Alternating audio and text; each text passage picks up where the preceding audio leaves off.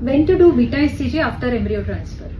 So basically, when we transfer a day 5 embryo, the day 5 embryo is called as blastocyst.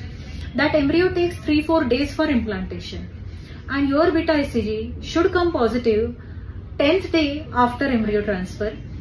So any case where embryo blastocyst has been transferred, that case the BHCG should be done on 10th or 12th day after embryo transfer. If you are transferring a day 3 embryo, which is called as 8-cell embryo, that embryo first grows to a blastocyst and then it implants inside the uterine cavity. So in those cases, BHCG is done on 14th day after embryo transfer.